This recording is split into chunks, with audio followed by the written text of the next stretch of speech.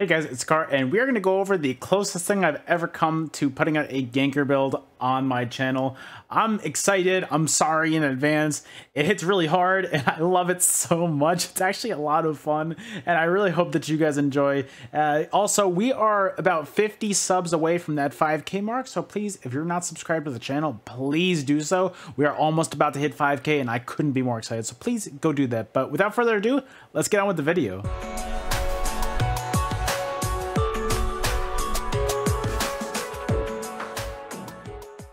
Alright guys, let's get started. First things first, we're going to look at our character sheet. We definitely want to be a Khajiit on our Nightblade.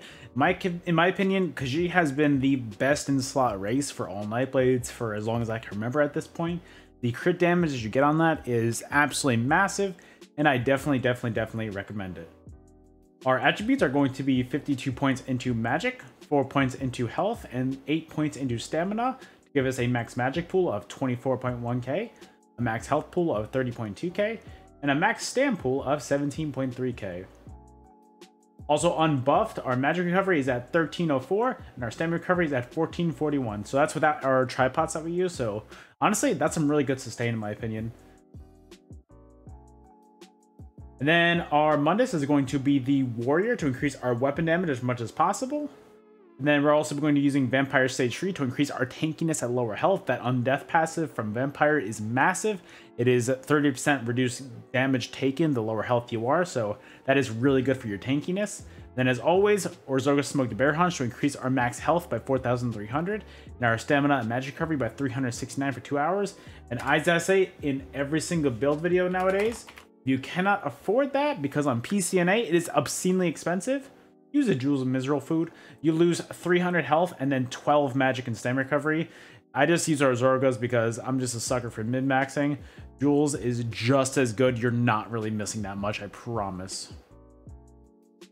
Our gear is going to break down like this. We're going to be using one piece of Balorg in a heavy reinforced helmet.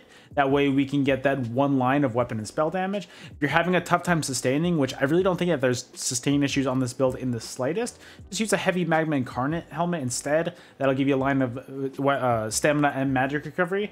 But overall, I think the recovery is fine on this. And I definitely recommend using this to increase your overall weapon and spell damage. One of our two 5-piece sets is going to be Ashen Grip. So we're going to be using medium Divine Shoulders. Ashen Grip is going to give us line of max health, weapon and spell damage, crit chance, and then when you deal martial melee damage, you breathe fire to all enemies in front of you for 5,000 damage, 5,000 flame damage, and that can occur once every 4 seconds. So that is just great extra sustained damage overall. When you're coming out of stealth and then you're hitting somebody with a heavy attack and concealed combo, you're hitting them for the Ashen Grip as well, and that is just such extra damage. I love it so much. Then also we're going to be using heavy Ashen Grip reinforced chest piece, medium Ashen Grip hands in Divines, medium Ashen Grip hand and belt in Divines. I can't even speak today. And then heavy Ashen Grip Greaves in reinforced as well. That way we're doing our biggest pieces, our legs, our chest, and our helmet in heavy reinforced. That way we can increase our armor as much as possible, so we are semi-tanky. And then our other 5-piece set is going to be Calirians. Calirians is going to be our light armor set. It's going to be in Divines as well. I know what a lot of you are going to say. Oh, but Calirians was nerfed. Why are you still running it? Because it's really good as a combo with both that and Ashen Grip. The extra damage you get from both of them simultaneously is kind of nuts, honestly. So we're going to be using Calirians in Divines. Clearance is going to give us a line of crit chance, weapon and spell damage, another line of crit chance, and when you deal critical damage with a light or heavy attack, you launch a projectile at your target that deals either 6,000 flame, frost, shock, or disease damage, and then it could also apply the respective status effects. So that's phenomenal. That is an extra little bit of source of sustained damage. If you're hitting somebody with a Calirian and Ashen Grip at the same time, that's a lot of damage, comboed with a heavy or light attack from you, also comboed with a concealed weapon, an incap, a bow proc, whatever it is. It is a lot of extra sustained damage. I really like it a lot. Our jewelry is going to be a infused Calirian's necklace in the weapon and spell damage enchantment, because that's awesome, and a stamina recovery part of that glyph as well. And then also we're going to be a 1-bar build on this. We're doing Oaken Soul for the first time in about, I think it's over a year at this point. Oaken Soul is a 1-bar setup, so you cannot switch to your back bar at all. And so while equipped, you're unable to swap between your primary and back bar weapon sets, but you gain, get ready for the list, Minor Berserk, Minor Courage, Major Brutality, Major Sorcery, Major Prophecy, Major Savagery, Minor Force, Minor Protection, Major Resolve, Minor Mending, Minor Fortitude. You guys get it. I'm done. Anyway, you guys get it. It's very strong on a build like this. You're just hitting so hard, and I really do like it a lot. It was a lot of fun using this today, and I definitely recommend it. I know a lot of you are like, oh, Oak and Soul got nerfed too, but honestly, it still feels pretty strong in certain situations. So I definitely recommend trying this out for yourself and seeing how it feels. Also, the other ring is going to be a Calirian's ring with a weapon spell damage enchantment with the stamina recovery, and I have mine in the Swift trait. I have mine in the Swift trait for one main reason. I don't even know how to look at this with a PC UI. So I'll just do it on my controller UI. I've got 78 transmute crystals left, and I was scared to change it. I don't have that many transmutes left. Swift is the build felt really strong with a Swift ring. I feel like you'll hit even harder with an infused or a bloodthirsty one, but overall, honestly, the Swift felt kind of nice to get in and out of situations. So give it a shot. I definitely recommend the Swift. It was a lot of fun. And then our weapons are going to be dual-wield Calirian's maces. That way we can get our pen up as much as possible. Our main hand is going to be Nirnhoned with a shock damage enchantment on it. And our offhand is going to be sharpened with a disease enchantment on it. And then finally onto our skills. We only need to go through one line of skills here. Our main spammable is going to be Concealed Weapon, because Concealed Weapon is a broken skill and I love it so much. The spammable on this hits very, very, very hard. You're going to be hitting for 10,000 damage.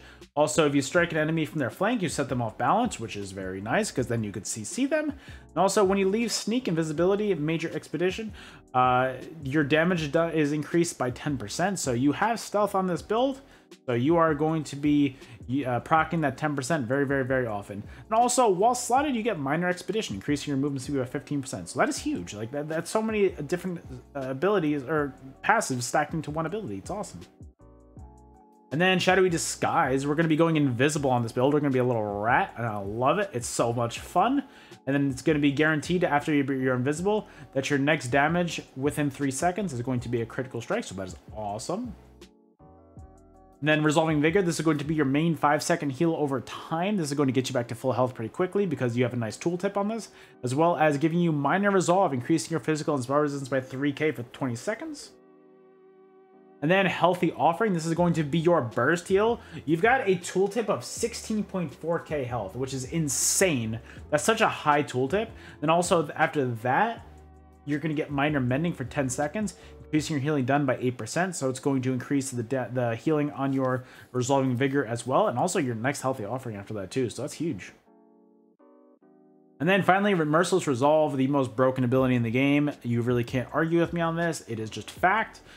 After you do 5 light attacks, you're going to be able to hit somebody with a bow proc, which is going to be, my tooltip is 21,000 damage. So if you're hitting somebody for 21,000, that is insane. Plus, on top of that, you're also getting the Calirians and the Ashen Grip proc as well. It is just insane. It's broken.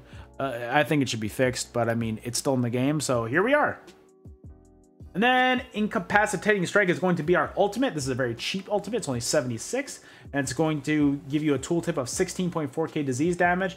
And then also, if you have 120 ultimate or more, you're going to be able to stun your enemy as well. So if you get that stun on them, hit them with that Incap bow proc with the Ashen Grip and Calirians combo, you are just deleting people. I love it so much.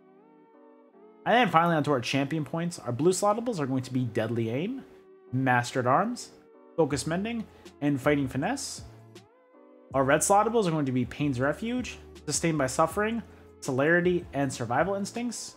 And our green slottables are going to be Rationer, Liquid Efficiency, Sustaining Shadows. This is actually very important on this build because you're going to be in stealth a lot. So for once, we're actually going with more than just the regular green slottables. And then I like Steed's Blessing for the added common movement speed. But also make sure you have Breakfall in your passives as well. And then also Out of Sight helps a lot as well. It reduces the radius that you can be detected while sneaking by 1 meter per stage. That's 3 meters overall. And also Fleet Phantom is pretty strong as well. It reduces the movement speed of penalty of sneak by 5% per stage. So overall it's 25%. So honestly, For Nightblade, that is very, very, very huge. Definitely don't forget to put those in.